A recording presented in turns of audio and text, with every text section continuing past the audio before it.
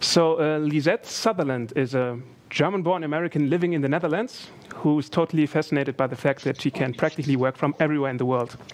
She runs a company called Collaboration Superpowers, who helps people to work better remotely by providing online resources. Lisette will talk about how we can manage this new world we live in, working in hybrid teams. And you, as our guests, will walk away with some interesting learnings about how to be present at work and how you can create a sense of a team even when you are virtual. So Lisette, the stage is yours. Well, thanks. I'm so excited to be here. And I'm also getting, I got a little echo, but I think it's good now. And indeed, as you can hear, I'm American. I was born in Germany. I was born in Frankfurt, but I am now living in the Netherlands for the last 12 years. And I'll just say, just in the last week, I got my Dutch passport. So hooray, I'm actually officially European now. Super excited about it. And I'm honored to be here today to talk a bit about how we are going to be navigating this new normal, shall we say, and how to work in hybrid teams in an agile way. Because as we all know, COVID sent us all home to work in March, and a lot of people who doubted whether remote working was actually possible saw that when necessary, it was possible to work together anywhere. And just to mention really quick, I see a couple of people have already found out I am going to be doing a couple of poll questions throughout, but we'll get to that. I just wanted to warn people in advance so you can get your devices ready. So it is possible to work together anywhere, and it has been a rough ride, right? As we've all discovered that working at home during a pandemic is not the normal way of remote working. And I must say that I am an experienced remote worker. I've been doing this for a very long time, and even I experienced significant stress and disruption.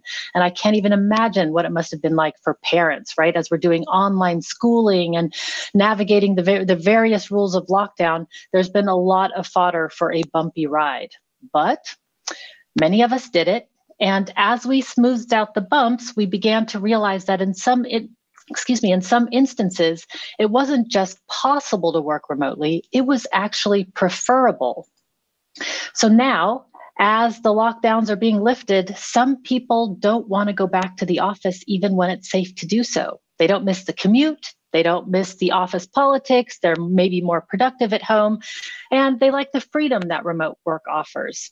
So in terms of this group, what I'm very curious about is when it's safe to do so, what is it that you would like? Would you like to go back to the office 100%, work remote 100%, or be hybrid, which is some combination of remote and office work? And if there's something else, you can add it to the chat. However, I can't see the chat, so we'll have to, so it'll be for the participants view only. And again, we're at slido.com and the code is 1224, and I'll show the results here on the screen in real time. So we don't have too many results yet, just 12 people responding. But as we can see, there is so far a clear choice. So right now, most people want to be hybrid. We'll give just a couple more seconds for people to get there. And then keep your finger on that Slido button, because we'll be doing a couple more questions as we go. All right. So this doesn't surprise me at all. I have been doing this question in presentations for the last few months, and the results are almost exactly the same everywhere I go, all over the world, virtually, of course. And that is the vast majority of people want to work in this hybrid way, where we're some days at the office and some days remote. And a lot of times we'll see on social media where people are saying, hey, the future of work is remote, it's remote. And actually, I think the future of work is choice. Because most people don't want to leave the office behind entirely. I know my husband in particular hates working from home. Oh, and I want to go back to my slides. And in the end, I think that really what people want is the freedom to choose when and where they're most productive.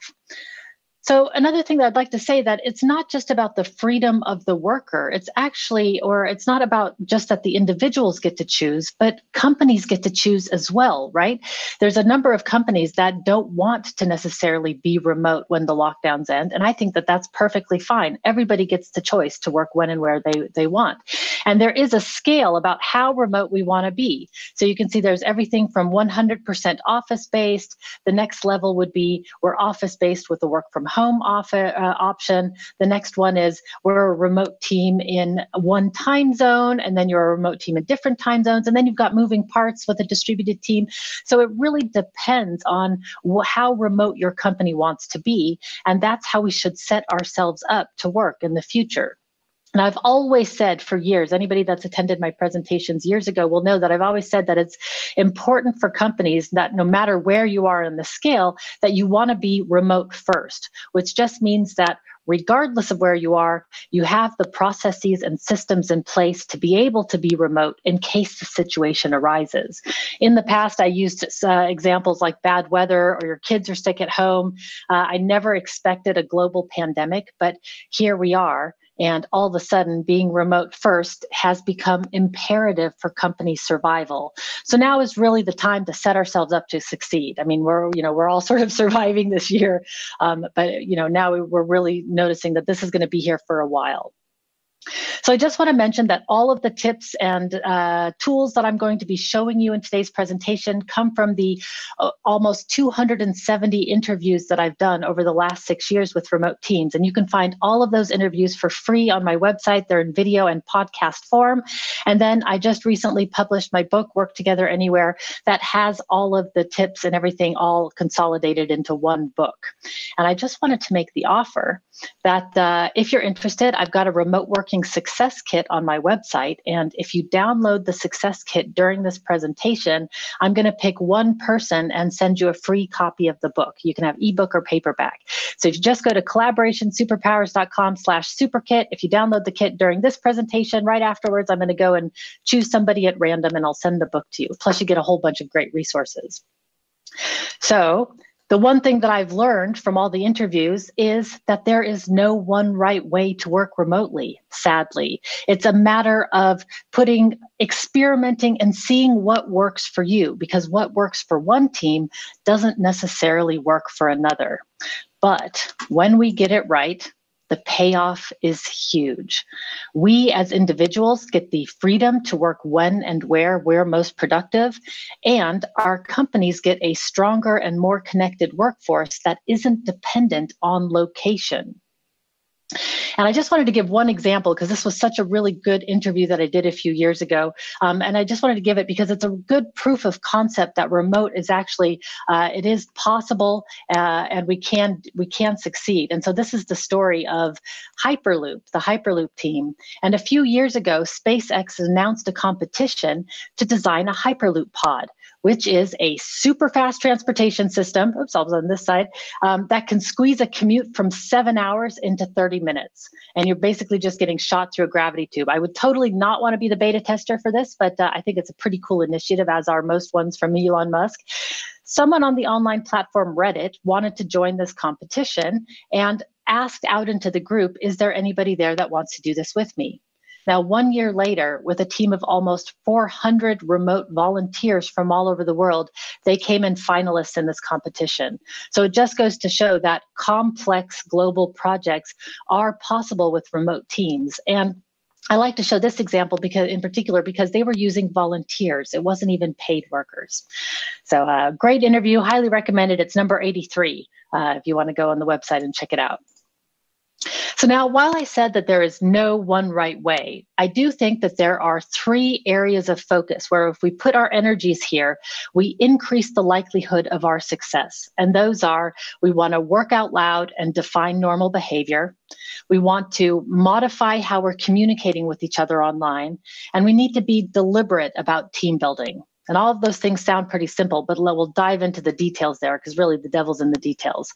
So let's start with working out loud and defining normal behavior. And what I mean by working out loud is, how do we make our work observable to others in a way that's meaningful? So the first way, of course, is when we're remote, we really need to organize and visualize our work. So most people are, especially software teams, have already been doing this. There's all kinds of tools out there like Trello and Asana and Jira and Basecamp and hundreds actually of tools. But it is really important that we organize and visualize what we're working on. Now, not only can we visualize our work, we can actually visualize ourselves and go to work in a new way. One of those ways is by actually going to work in a virtual office. And right now I'm actually also in this Welo space. So this is Welo, it's a virtual office. You can see here that there are individual rooms. You can only see and hear the people that are in the same room as you, but you can double click and go anywhere on the virtual floor plan to go talk and be with other people. So when I go to work every day in the morning, I start up my computer like everybody else, and then I start up my browser and I enter my virtual office with my colleagues there. And I spend the day with my colleagues. So this can be a great way of creating presence online. These virtual offices have been around for a long time now, probably between 5 and 10 years, but now they're getting really sophisticated and really fast. So definitely recommend checking those out. The other part of visualizing our work, though, is we need to visualize our ideas with each other. And one of the key skills that I think is important for remote work is learning how to use virtual whiteboards. There's again, hundreds of virtual whiteboarding tools. The cool kids on the block right now are Jamboards and Miro and Mural. So definitely spend some time learning how to use your virtual whiteboard, because especially when we're going across cultures and across languages, visualizing our ideas with each other becomes increasingly important. Now, I want to show you a fancy virtual whiteboard as well. This one's from a company called Nareva. It's a whiteboard that is actually beamed onto your wall, and then you can draw things, add sticky notes, put in videos, and people can access it from any device. So this can become a powerful tool for hybrid collaboration, where some people are in the office and some people are in another location. So, if you thought like, oh, what I'm really missing with remote work is virtual whiteboarding, there are solutions out there, and they're getting really, really good, and the cost is coming down. So I just want to mention, like I had said before, there are hundreds of tools out there that enable remote working. And so I invite you to check out my website. I've got a list of hundreds of tools there. But being a tool junkie myself, before I continue the presentation, I would like to say, it's not about the tool.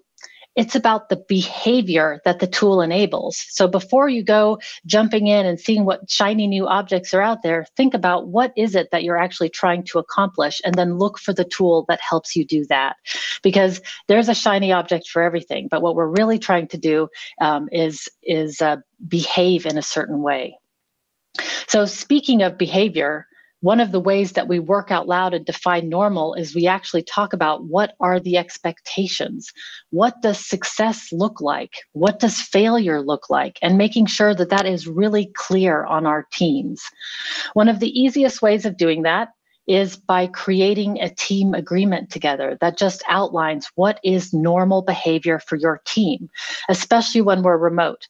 So you would never get a sports team together and say, all right, just go play. And you'd never get an orchestra together and say the same thing. You'd always tune and practice to become a high-performing team. The same thing is true with remote. So at Evernote, this is the CEO of Evernote, and when I interviewed him, or the head of EMEA, when I interviewed him, he says that at Evernote, they really define what behavior do they expect from people in meetings, what kind of email rules are there, calendaring rules, what's expected in their home office, and they just go through and define what is normal for their team. And it helps give sort of a platform for our ways of working. One of the great quotes that he said in this interview was, you would never email the fire department if your house is on fire, right? It's the wrong medium of communication. And the same is true with remote. You really want to define, if it's on a weekend, what's the best way to get in touch with somebody if you really need to? Do you send a WhatsApp? Do you send a Slack? What's an email? Do you actually make a phone call? How are you going to communicate with each other? So to go quickly to our next question, what I'd like to ask of the group is, do you have a team agreement in place right now? Any kind. And so I don't mean any kind, I mean a written agreement somewhere. So not just a verbal agreement. Do you have something written down with your team for, what kind of information you're going to share? How do you know what people are doing? Do you have core hours together? Let's see where we're at, because this answer has been changing over time. I'll go ahead and show the results in real time while we're waiting for them to come in. So far, with only 4 people responding, it's 50-50, so it's not a great big sample size. Again, we're at slido.com, code 1224. And these results so far are not unusual. We've got about 60 people responding, almost 70 people, yep. So don't despair. Most people don't have a team agreement in place. Again, these numbers match what I've been seeing, although team agreements are becoming more and more popular as we go more and more into COVID. So what I will offer you is I've got some free templates available on the website that you can download and use to create team agreements. So if you've never done it before, there's a video and a podcast and some Word documents that you can download or PDFs to download so you don't have to do it alone. It gives you some of the questions that you can prompt your team with. It doesn't matter what you use to create your team agreement. There's several different options on the site. What matters is just having that conversation. You'll get rid of a lot of the basic misunderstandings. All right, so that's pretty standard, right? We want to work out loud and define what is normal for our team. But now we need to figure out, how do we modify how we communicate when we go online? When the lockdown started, most companies tried to mimic the office online somehow. And what it resulted in was endless online meetings, right? We started to hear about Zoom fatigue, and my neighbors were complaining about these 3-hour conference calls they were having to sit through without a break. And so, we're starting to get into meeting overload. So now for my last question on the poll questions of the day, I'd like to know from you guys, how many hours a week are you spending in meetings right now? Is it 0 to 2, 2 to 5, 5 to 10? Have you lost track completely? Let's see where we're at with this group. How many hours a week are you spending in meetings right now? And I will show the results again in real time. Oh no, we've got the wrong categories are winning. We've got 20 plus hours a week in number 1 category, and then 10 to 20 in the next category. Oh, this is a lot of meetings, guys and gals. So I'll wait for just another minute for more results to come in. Indeed. So I think we're seeing here, it's confirmed, we're spending way too much time in meetings. Have I got some tips for you? So what we're realizing, of course, is that some things don't translate well online.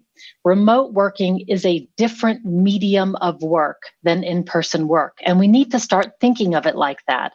I like to make the analogy between radio and television. They're both broadcasting mediums, but you design content for each of those mediums differently. The same is true for remote and in-person. They're both work mediums, but we certainly need to design things differently, because what we're doing now is not sustainable. When we're remote, we have to express ourselves differently. We show appreciation differently. We build trust in a different way, and the structure of our workday changes.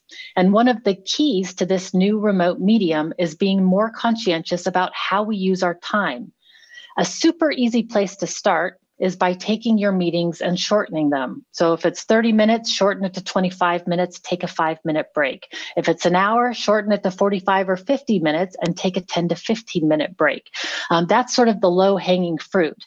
And I want to just say one thing about these breaks. What most companies are contacting me about right now is not techniques for better remote working, but it is instead about mental health and well-being, because it turns out we're spending way too much time in 2D.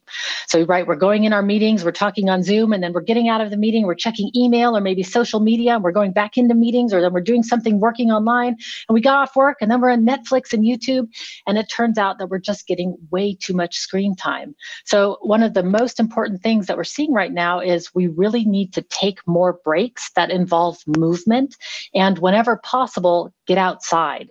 Even if it's just stretching on your balcony, it is way better than checking your social media inside without doing any movement. And one of the things that I've started doing in this last couple of months is just during my breaks, I won't let myself touch my phone or my computer, and you're just bound to move, because if otherwise you're just standing there staring at the wall. So I would say put your phones away during your breaks and really take a break. It will improve the mental health considerably. Now, the next step is then to evaluate if you actually need that meeting to begin with, or can the conversation be done asynchronously? So for example, if it's a status update, maybe it can be just posted in a Slack channel or in a tool like I've done this. There's tons of tools for these kind of things. Or if somebody is preparing a presentation to give during a meeting, why not record that presentation before the meeting starts, and then use your valuable time online for discussions and decision making. Or instead of brainstorming together in a meeting, have everybody brainstorm before the meeting starts on their own time, and then again, using your valuable online time together for discussions and decision making. Getting better at asynchronous communication means less interruptions and more control over our day. And it also gives everybody a chance to sort of process information instead of just going with knee-jerk reactions that tend to happen in time-boxed meetings. So I've got this yin-yang symbol over underneath the question mark, because the ratio of asynchronous and synchronous work varies for every company. And the key question just to ask yourself is, what ratio do you need? And to let people know, there are companies out there that are 100% asynchronous. And that means they never speak, they never see each other, they do everything through chat and ticketing systems and video, and they just never speak synchronously online. So it does exist. It's unusual, it's not very common, but it is out there. So synchronous and asynchronous, it exists on a scale, and we need to figure out for our companies and ourselves what works best for us. So the idea is we want to reduce the number of meetings that we need, and then we want to improve the meetings that we're having. One of my favorite quotes from the interviews that I did came from Agile Bill Krebs, and he said, people think they want to be co-located, but what we really want is high bandwidth communication, right? We want to be able to talk to our remote colleagues as if they were in the office with us. And I like to make the analogy between Star Trek, right? You have that communicator on your chest. You want to just be like, Lisette to bridge, report. And then from anywhere on the ship, I get a report. And there's no coffee shop sounds or screaming children in the background. It's just crystal clear communication. We also want to make it easy to go from asynchronous to synchronous modes, right? So to just be talking in a conversation and think this is getting too complicated, let's hop on a call together. So we really just want to make that transition easier. Now, one thing I want to say is, in terms of having high bandwidth communication, one of the important things that's happening with remote is we want to turn the videos on. In general, there's always situations where it's not appropriate, of course. But if your not appropriate reason is, oh, it's just not a good hair day, or I'm in my pajamas, well, we have to be professional. We are professionals, so I would say get a big headset like I've done, and it hides all the hair that from the haircuts that I haven't had, and put on a nice shirt. That's all you really need for the online world. But I'll show you an example of when we don't use video. And I can just hide myself completely here. When we don't use video, you can see that there's an immediate drop in engagement when you can't see somebody. It's now just, slides and a voice. And when I put myself back on, that you can feel the engagement going up, because seeing each other just helps increase engagement. And if you're wondering what tool I'm using, it's a brand new tool called So MMHMM, that's the tool that this is, for those people that are curious about that. So one of the things that we really need to do is, for hybrid working, is we need to improve our infrastructure. So that means as individuals, we need to have a good infrastructure wherever we're working at home these days. So having good lighting, a webcam, a headset, a very good internet connection is usually the baseline of remote work. But then our offices need to change as well. If you have some of these old style conference rooms in your office, these are going to need to get upgraded to help include remote workers more. So this is the old spider phone that sits in the middle of the table, right, where you're leaning over like, hey, Bob, it's Lisette, can you hear me? And in this situation, the remote participants are like mosquitoes in the room. You can hear them, you kind of know they're around, but you really wish they weren't. What we want to do is move to something more like this, where the remote participants are present, they're almost life-size, and the in-person participants are facing them so that there's more interaction and more engagement together. And then again, there are lots of tools out there to help accommodate this type of hybrid working. One of the ones that people are raving about these days is Meeting Owl. It's a 360-degree microphone and camera that sits in the middle of the table. It allows the remote participant to see everybody in the room, and then it will autofocus on the person that's speaking, so that you really get a sense of everybody who's there and the person that's speaking. So, and it looks really cute. It looks like a little owl. So that's always fun. So these kind of tools can really help increase the engagement. And going to this hybrid way of working, it is admittedly the most difficult kind of working. When we're all remote, it's one thing. When we're all in person, it's one thing. But when we go hybrid, it starts to get exponentially more complicated. So the better that we can set up our setup so that we can go from asynchronous to synchronous as quickly as we can, the better that it will be for our teams. Now, I'm going to take you a couple of steps into the far out just to show you where the industry is headed. So I've already shown you virtual offices. The next thing would be telepresence, which basically are just drivable robots that you can beam into, just like Skype or Microsoft Teams these days, or Zoom or Google Meets, except for now you can drive yourself using the arrow keys of your keyboard. So if your office has a lot of stairs or a swimming pool or elevators, this is not the tool for you. But if you have a big, long, wide open space, then these kind of tools can really increase engagement. And at the Suitable Technologies office in San Francisco, they actually have 50% of their workforce that are in the flesh, they call it, and 50% that beam in via robot. And it really works. It's only weird at first until you get used to it, and then it's not that weird anymore. And then to take another step far out into the weird, virtual reality technology has come a long way in the last few years. And I would just say that if you've got an Oculus Quest, that I can highly recommend trying out one of the major meeting technologies apps in Oculus Quest. So this one's called Meet in VR. It's one of my favorites. From putting on the Oculus Quest to sitting at a meeting with other people takes about 5 minutes. It's that easy. And then you're sitting at a table with others. You can hear who's to the right and the left of you. You can pull up a whiteboard and start drawing on it, and other people can contribute and save it from there. So a lot of us are still struggling with those old spider phones, but just know that teams that can master these kind of technologies are really going to have superpowers in the future. But the idea is, regardless of the technologies that we're using, we need to reduce the number of meetings that we need and then improve the ones that you're having. And if you're really having trouble with your online facilitation skills, or you want to dive into how to do that better, I would recommend getting some training for your team. Remember, remote work is a new medium of work. And if your teams are struggling, then get them the training that they need for this new skill in the modern day. So now we've talked about working out loud. We've talked about how we need to modify how we communicate with each other. And I want to just end by very quickly talking a little bit about team building.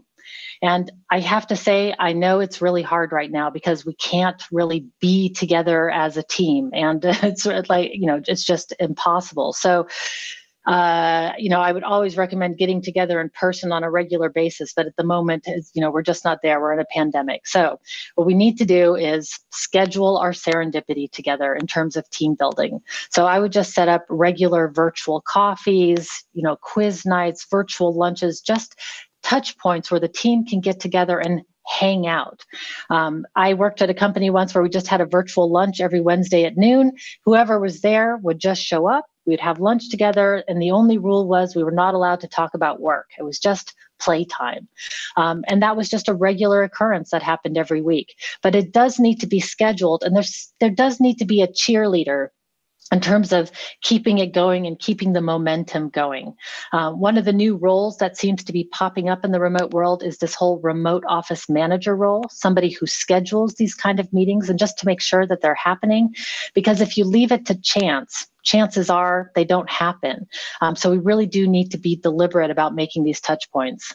And then the other thing that I would say is, remember that you can play games together online, and it's actually very simple. This is a game of Pictionary that people played. You can already tend to guess. I think this right here is clearly a banana, the one in the middle, but even with a few lines, you can play Pictionary for 5 minutes at the beginning or end of every meeting. It always brings a smile to people's faces, and you're learning how to use virtual whiteboards at the same time. So it has a double function there.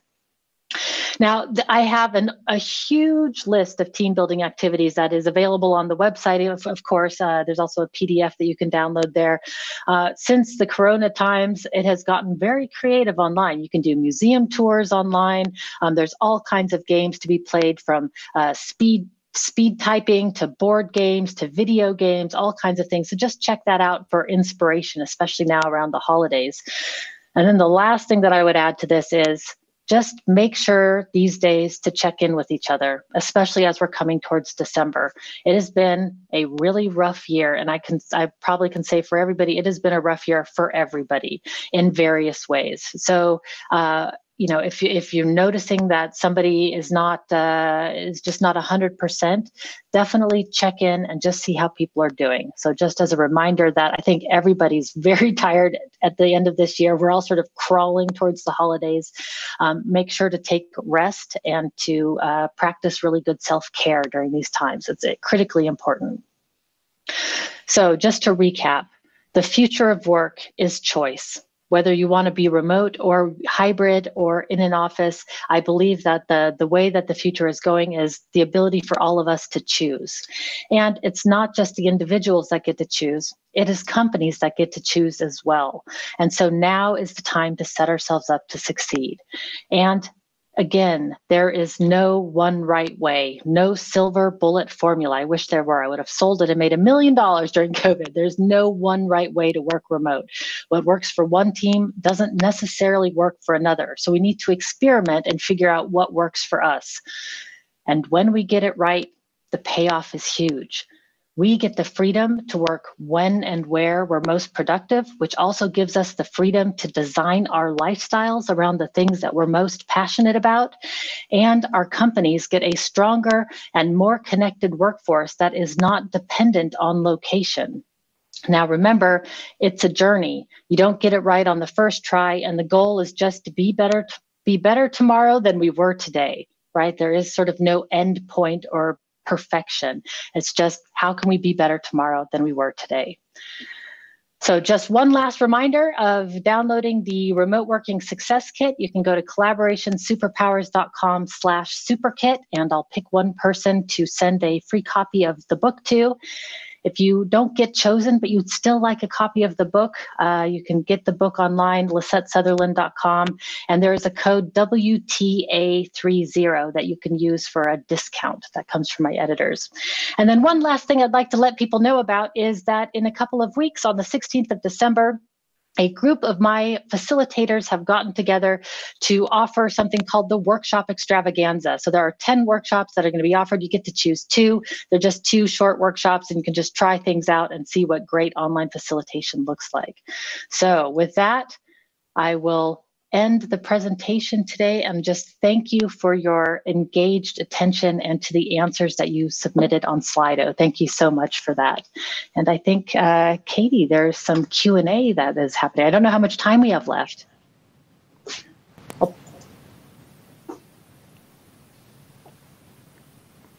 Okay, I think Katharina doesn't yet know that she can talk.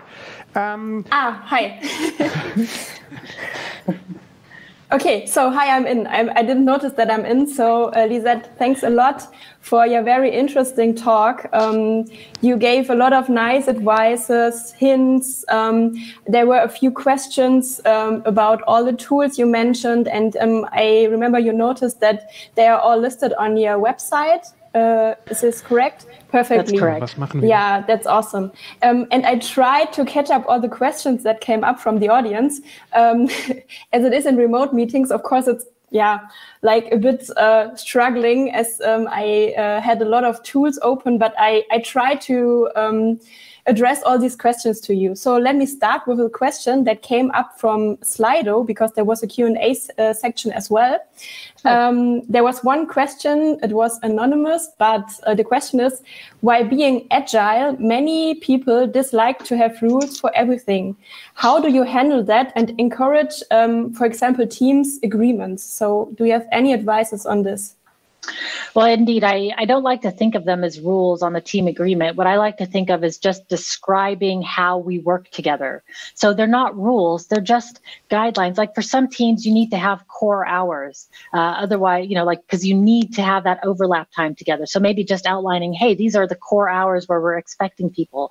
Or one of the things that's on my team agreement with my team is that nobody is expected to answer emails or do any sort of work in the evenings and on the weekends. And my team knows that on Saturday mornings, that's my time for when, the weeks are so busy that Saturday morning for just 2 hours, I sit down and I answer all the emails and I kind of catch up on things that I didn't get to, but they're not at all required to respond. They just know that Saturday morning is the time that I'm doing. So that's in our team agreement. So I would say, I get that you don't want any more rules, especially as agile teams. You've got a lot of structure and rules already. But I would say that the team agreement is less about rules and more about just describing how you work together so that everybody's on the same page.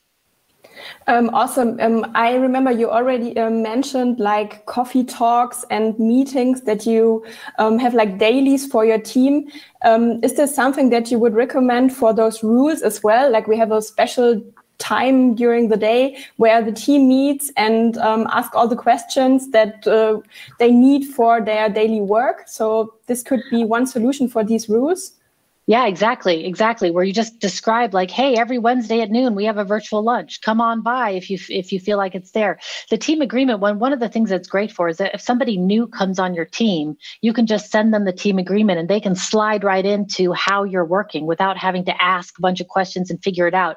Because when we're at the office, we get a lot of visual cues for how to work. We know where the files are. We know when people break for lunch and when people arrive. But when we're remote, all bets are off. Everybody has different working styles. I think we're all discovering that we have different working hours.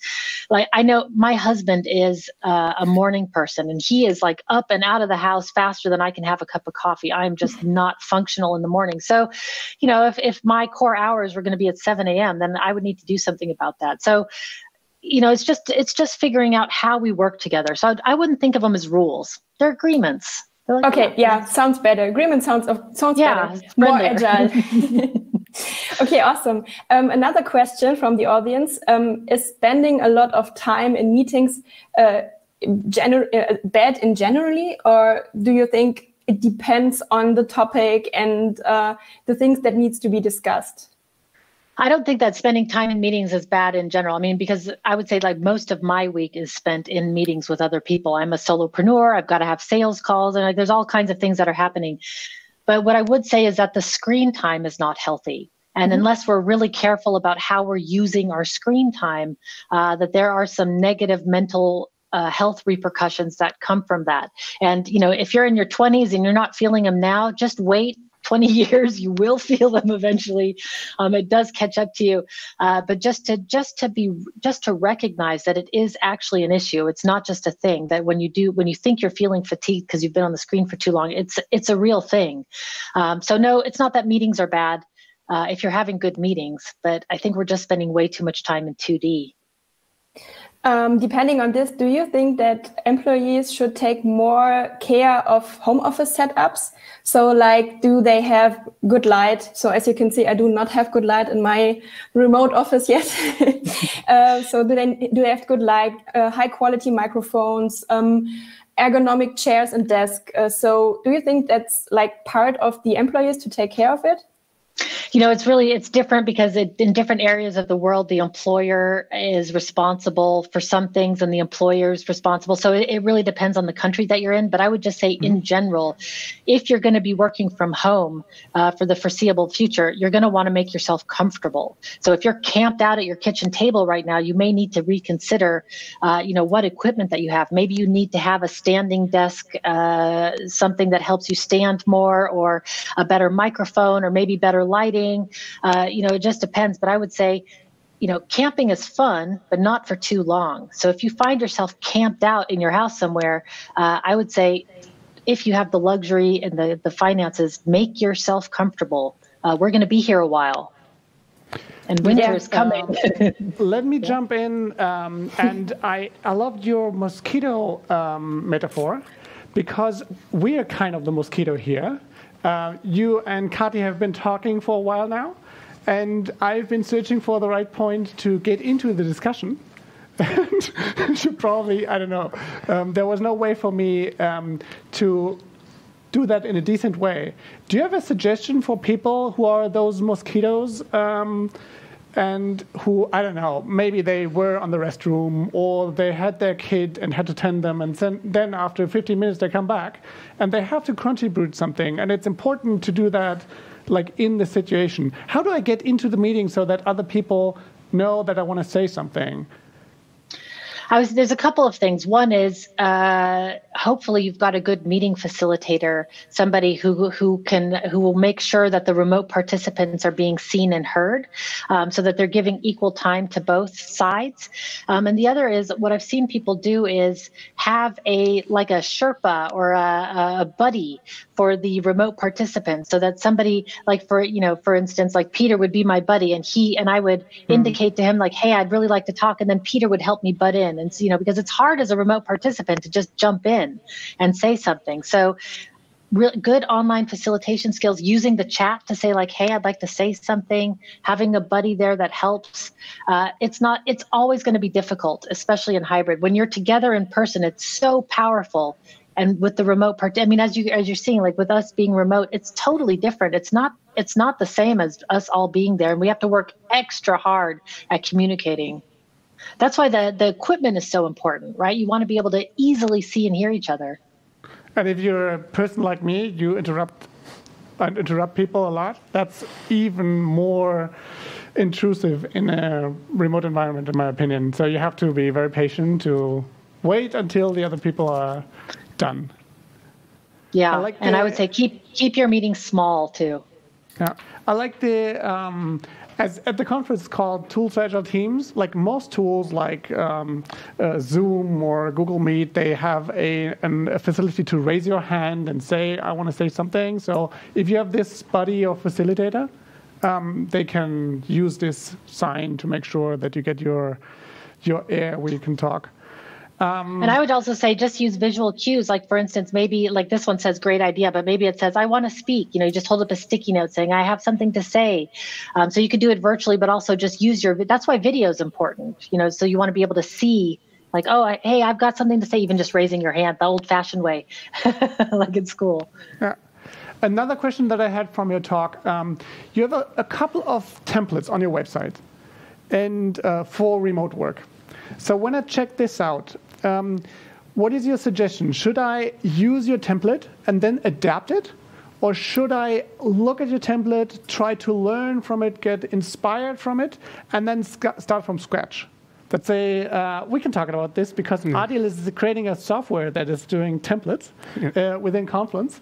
And I'm always thinking about, I'm the starting from scratch guy, but I would like to know from you whether you would recommend to work with your templates or just use them as an inspiration. No, they're totally just for inspiration. I really believe there is no one right way to create a team agreement. You can use a canvas, you can use questions, you can, whatever tool for brainstorming and sticky notes. And what's really important about the team agreement is just having the conversation with your team. So if you have no idea where to start, use the templates that I've got for inspiration. If you're really lost, just start with the template. You'll quickly evolve into your own method. Yeah, okay. That was so kind of I it depends would understand answer. it as best practice too. Okay. But the question I would have, what I'm interested in, you are working with a lot of different teams, Lisette, as I understand. Is there a different meeting culture, like remote meeting culture, from people all over the world? Because I'm noticing when I talk to people from the US, they are way more chatty than people here from Germany. They ask me how I am, how the weather is, where I'm calling from. While when we are in Germany, it's straight business. So do you have similar experiences? Yeah, there are some cultural differences. The way that I usually get around that is I start with an icebreaker question, and immediately we all think of like silly icebreaker questions, what's on your feet right now, or sew something on your desk. But actually, there are some liberating structures techniques that can also be used to bring people here. So like you could start the meeting by saying, why are you here? What are you hoping to achieve in this meeting? What expertise are you bringing to the table? A professional start to get everybody speaking. So, Americans, we can be really good at the chit chat, like the small talk. I don't know where we all learn it, and it's not. I don't remember the grade school class that I took, but but I definitely got it. But in order to make people comfortable, I always start with the icebreaker, and that is because one, it's a tech check, so that I'm sure everybody can be seen and heard, and then the other is that science shows that when people have spoken once in a meeting, they're more likely to speak up again. And so it's an engagement hack. And so what I'm hacking there is for people, the comfort of people to speak up again. And then I would say that, online facilitation skills, online meeting facilitation skills are going to be crucial, because in person, we can kind of be sloppy with our meetings. If you don't have an agenda, we'll get through it and we'll figure it out. And it's not as tiring if we go a little bit over time. Remote, we can't, it becomes a disaster. So it's like painting a room, right? With remote, you really have to prep the room and put the tape down and all the stuff. And then the meeting is just the painting. It should be super easy at that point. So yeah, different techniques that need to be used. Okay. So actually now I've had like the mosquito. Oh, is Lisette still speaking? I see. Yeah, I can. Sorry. Okay, hi. So actually now I felt like the mosquito, and it was difficult to find a place to jump in, because there are some more questions from the audience that I would like to address to you. There was one question. Wouldn't you recommend to create a co-location feeling by keeping the camera on during the full workday? So I guess you stated something like you would not recommend doing this for a team, but it's the question. So how would you handle like team working? Is it a good idea to have a camera on the whole day to work with your team? I mean, it depends on the people. I would find it personally exhausting to have my camera on all day and to see the movement all the time, because it just is a little bit distracting to just see movement. What I really prefer is like the virtual offices, where you can see that people are there and their avatars are there, but you don't see all the flickering and the distracting stuff. So I would say, I used to do this. I used to have virtual co-working sessions with a woman in California. In fact, we worked together for 10 years until this January. And we would just hang out together in the evenings. We would start with the camera on and just say hello and do our girl talk. And then after 10 minutes, we would turn the cameras off, continue to work. And at the end, we would turn them on again. But we had the cameras off and the sound on, so that I could still hear her and we could hear each other typing, and I could be like, hey, Gretchen, could you just help me out with this one thing? I'm really struggling. So I really encourage those kind of sessions. And the length will just depend on the person. Extroverted people can do it all day. Introverted people, not as much. Because if like I've got my virtual co-working office open right now, and it feels like people are there. And at the end of the day, I'm exhausted and I've just been sitting here in my home office. So yeah, everybody's different. If you like the camera on, go for it. But I would say try virtual co-working in many different forms. It's a lot of fun. It gets rid of the loneliness that a lot of us are feeling with that social contact. And it's nice to have people around. Yeah, that's it. So you are using Velo. I guess it was the software you mentioned. Now, so you're using this with your team? Or Yes. is it another software you're using? No, I'm using Welo Space now. Admittedly, Okay. I've known the CEO for years, and I was the first space that they created. So I'm one of the first. It's a brand new tool. It's only been out in the last month, but there's 20 different virtual offices out there. There's, Hopin is a type. It's more for conferences, but like Sococo, Remo, Walkabout Workplace. There's a ton to try. Welo is my favorite, but I've that's also heard about just personal. Sococo a lot. One thing that I wanted to add to this kind of always-on meeting-style video conference. First of all, I see this with our teams a lot. So a lot of our development teams do this. I personally are not using this at all because if I'm in a meeting or such a situation, it feels like you're always on surveillance. And I miss the points when I need to go to the restroom. I miss the points when I normally would make a break. And when a situation of relaxation comes, I often end up having a headache, finding out that I drank too little, that I didn't eat. And it's, at least my recommendation for people would be watch yourself and your behavior. And if you find out that you're like me, then you're probably incompatible to a 8-hour-long video conference the whole day. And I think most people are incompatible for that. But your point is really well taken, because one of the things that I've had to do is I've had to actually write down for myself what are my personal stress signals. Like it starts with a really tight neck. I can't really turn it at some point, and then I'll get ringing in my ears. And then the one where I know that I've gone too far is when I am not hungry anymore, because I love food. So if I'm not hungry, that's like with a sure sign that there's too much stress. So I would say for individuals, start to recognize what your signals are that tells your body you need a break. And I don't recommend virtually co-working 8 hours a day, but there, going in and out of offices. If you're a really social person, it can be a good solution for the Corona times, because I think a lot of us are feeling a bit isolated. Even I am feeling a bit isolated here in my home office.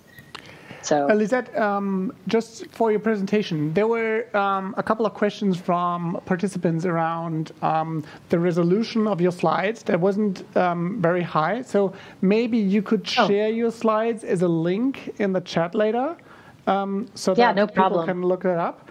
And also, you were using a software that a friend of mine has pitched to me. And it allowed you to do our people said OBS for, or self-service OBS. Can you tell us a little bit about this software? Yeah, I saw a video for it somewhere. People send me tools all the time. Like every day I get new tools because I've got the big list on my website. So everybody wants to be on the list. But this tool is called which is a really weird name. It's mmhmm.app. So it's called And it just allows me to be a weather woman, and then just show my slides on and I've lost my screen for where it is. Oh, here it is. So, I can show my slides here. So, it's, I can minimize it and move it around, and I can show videos. And the reason why I like it so much is, one, because it's way more engaging to see a person speak with their slides rather than just watching slides and listening to a voice. I've always hated that format. And the other thing is, I really believe that we have to change the way we present and communicate online to be more engaging. And tools like this just make it really easy. So there's another one out there. This one's for Mac only. Oh, sorry. No problem. Maybe you can post the link in the chat later so that people can check it out. I still think what you could tell their support is the resolution is improvable, but you'll. Oh yeah, I'm not sure what's happening there with the resolution because my slides are professionally designed, and I promise when you get them, they'll have beautiful resolution. So sorry that they were a bit blurry. I'll have to look into that. But yeah. Oh, good. What I also liked a lot in the talk, so let me give a shout out to our audience. We had something like 500 people watching, and there were like 280 participating in your polls, which I think is a pretty good participation rate. I don't know what your experiences are with that, but I was very satisfied with that. I don't know what's normal exactly, but I think the reason why those things are high is because the engagement is higher during presentations when you can see somebody. So I think because of the tool that I'm using, it helps people pay more attention, and therefore that's my theory. I would really have to test that, but that's what I'm guessing.